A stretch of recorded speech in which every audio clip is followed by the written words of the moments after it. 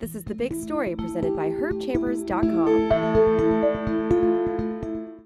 Today, Filene's Basement filed for bankruptcy protection. It's the third time in just over a decade, and this time it seems it's going to be Filene's Basement's last.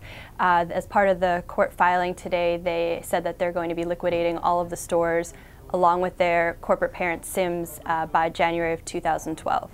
It's been a really difficult environment for everyone the last few years, retail in particular. It's been somewhat of a bloodbath, and Filene's Basement never had the size and the scope that other retailers and competitors had, like TJ Maxx and Marshalls. So they always had fewer stores, less buying power, and it was just really difficult for them to climb back. A lot of people said that taking Filene's Basement out of downtown Crossing, closing that store, really did take the heart out of the operation. It was the highest performing store by far, it was the most visited of anyone, and it was really sort of the epicenter of the operation. And so a lot of people have claimed that since that was gone, there was no way that they could recover, and it closed because of a redevelopment project that actually has yet to take place.